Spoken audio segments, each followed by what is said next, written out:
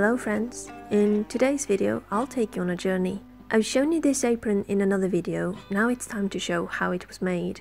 If you've spent any time on Pinterest, you've seen these pictures floating around. The same apron design is popular in other corners of the internet too. There are many beautiful apron designs from the Victorian and especially the Edwardian era, but after having seen this for so long, this is what I wanted to make. I did the bare minimum of Pinterest research to see if this is in fact a historically accurate design, and besides period dramas and films, I found this picture, so it seems to me that it did exist, but perhaps weren't that common. And that, similarly to me, people inspire each other and everyone has fallen in love with the same design. Nonetheless, it looks simple and practical, and I've prepared this unbleached linen. After ironing, I lay my fabric double and mark what looks like 65 centimeters. This will be the skirt of the apron.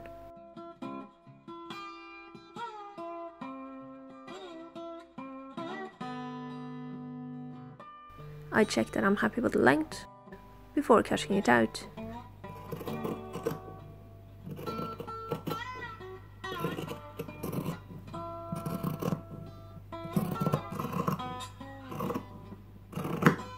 The fabric is unfolded and I measure out 50 times 26 centimeters. That will be the apron bib.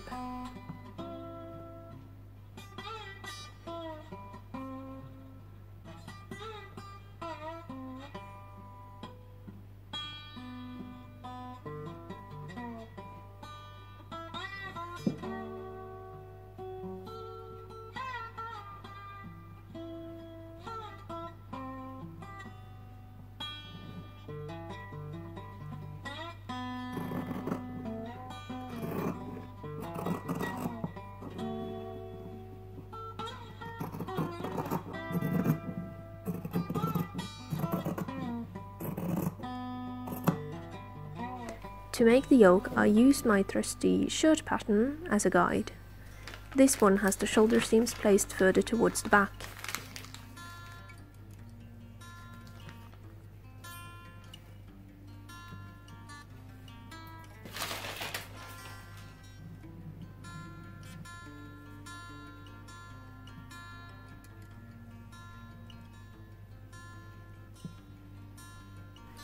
I wanted it to be about as long as my finger, which turned out to be 7 centimeters.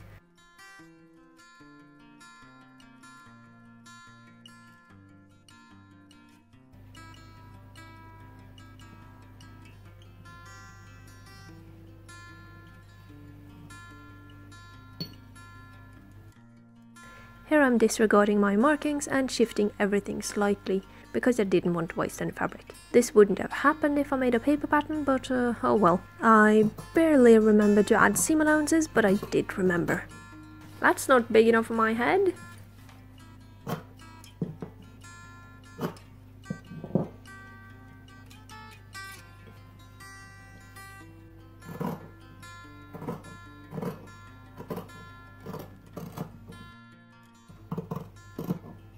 Hey, that piece looks pocket-shaped.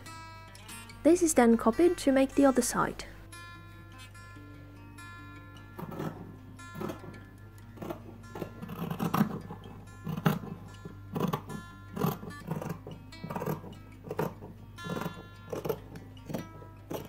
Then I attempted to make the straps. I measured that I needed them to be approximately 45 centimeters. My idea was to draw out two 45 by 17 centimeters so I could fold them. I drew a line for this.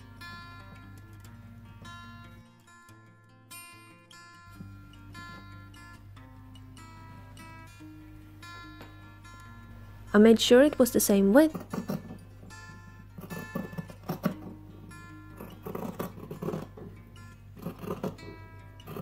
And then I instantly forgot and cut my single lonely piece in half. Then I measured out my waistband. This will be cut as two separate pieces, so maybe this is what had me confused. Waistbands in general confuse me. There's always something I forget, so they're usually wrong somehow. Well, here I need my waist measurement plus seam allowances plus the overlapping piece in the back. This piece was 7 centimeters because I wanted it to be adjustable. I made my waistband 3 centimeters wide.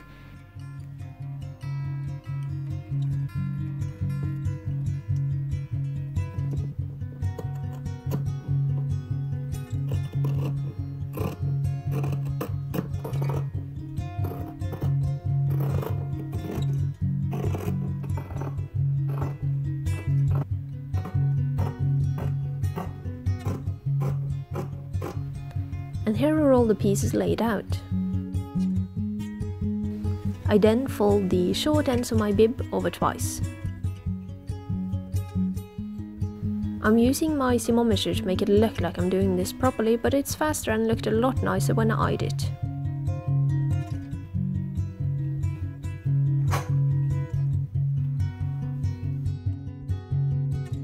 Then I repeated the same for 3 of the sides on the skirt piece.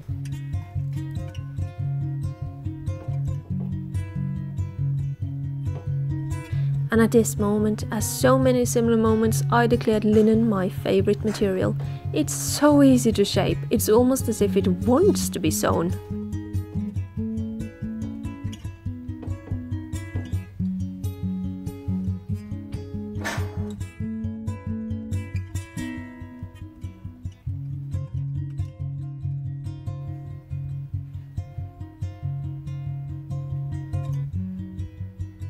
These were stitched down with a sloppy running stitch in a natural coloured cotton twist.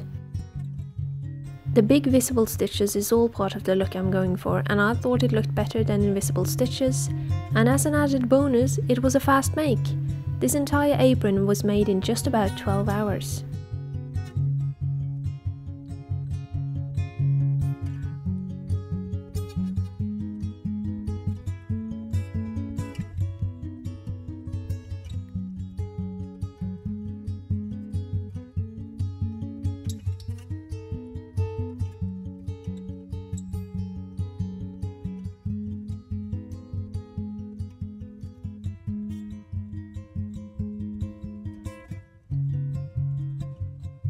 Then the seam allowances on the yoke was pressed inwards.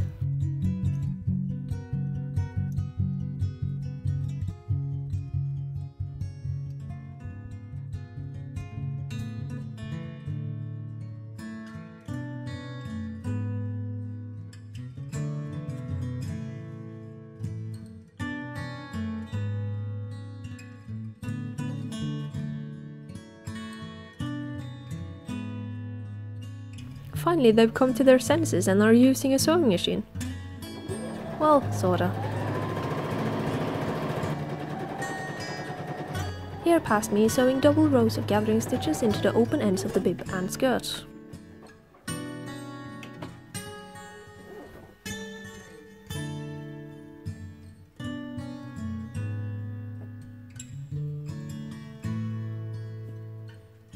The bib is gathered down to 20 centimeters.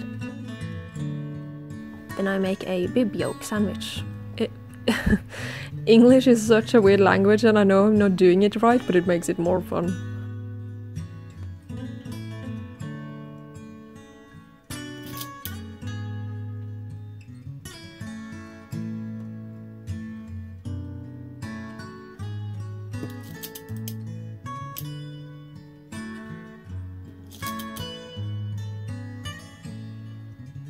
The yoke pieces are sewn together with running stitches, but on the sandwich part I use back stitches to strengthen it.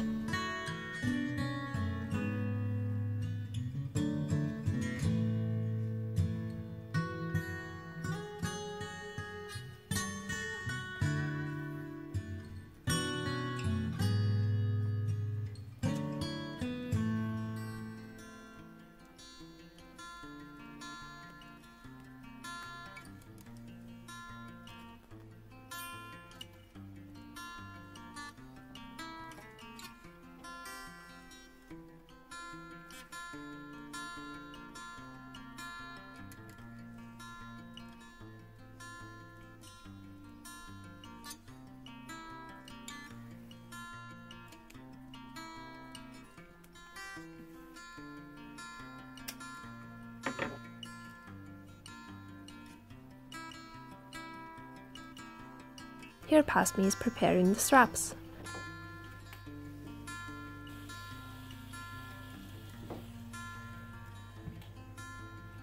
And it was at this moment they realized. So then they instead made the most narrow fold, in the hopes of it being wide enough. On the waistband I simply iron in the seam allowances.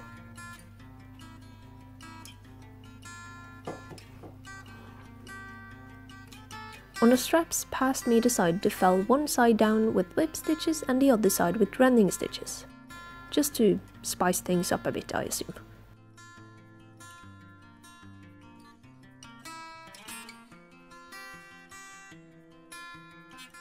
The seam allowances on the yoke is folded in.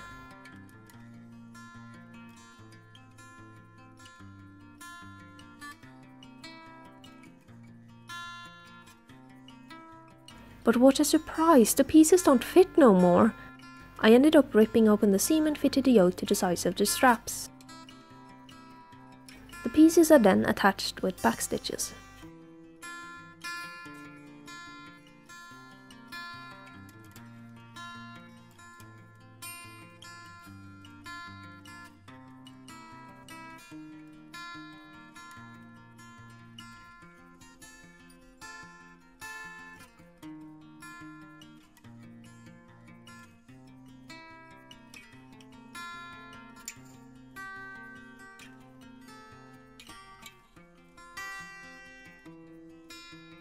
Then I had some fun picking out the gathering stitches.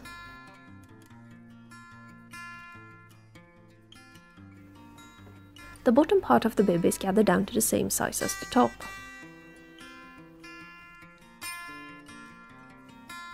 I mark where to sew it to the waistband, wrongly. The way I choose to do the closure offsets the middle. Luckily, I realized before I started sewing. Both sides of the waistband is stitched on at the same time and once again using back stitches.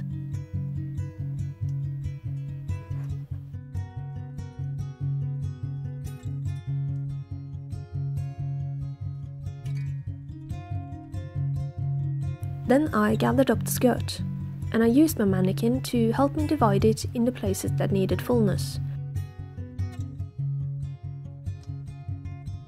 This is a square skirt, thus giving it a so-called cupcake shape. Not necessarily my favorite shape, but the skirts are easy and fun to make. It is sandwiched into the waistband and secured with the amazing backstitch.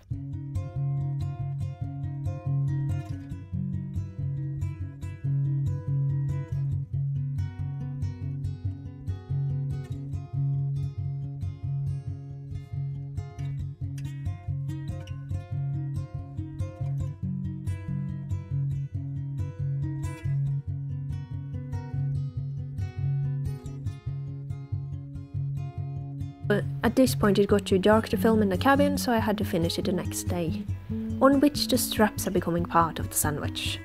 Using my mannequin to pin them in place before trying it on myself, I find that I made them too long, so I'm trimming away the excess. This was painful.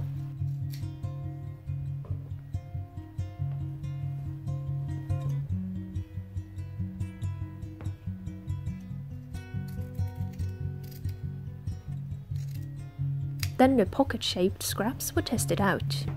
But I have this strange thing about what we call outside sewn pockets, so I noped out of this one. But there's nothing wrong with those pockets, I just think I've seen too many birthday patterns and have become intolerant. Then I also have this weird thing about sad scraps, there must be a use for them, right? So I added the strap scraps on the back of the shoulder to protect and strengthen the seam. They were attached with whip stitches and the remaining waistband was closed with rending stitches.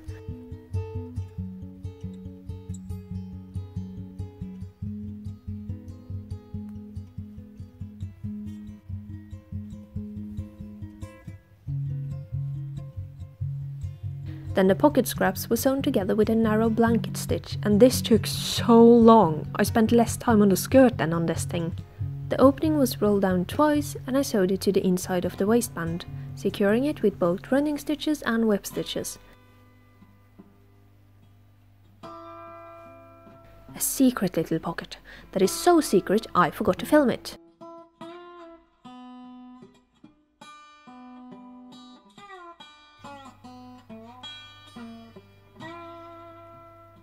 Then past me is finishing up adding a hook to the short end of the closure and then making a row of thread loops. These look pretty, but I will most likely replace them with bars at one point because they get stuck and tear too easily. Isn't it cool how top stitching everything together makes it difficult to see what's the inside and outside of a garment? All of this was done on the wrong side and had to be redone. I like how this apron ended up. I made it specifically for the sack dress, but I'm probably gonna wear this whenever I can. But if I were to make it again, I would probably make a skirt with more width. But why don't you decide? Thank you for following along, and good luck with your own projects. Until next time.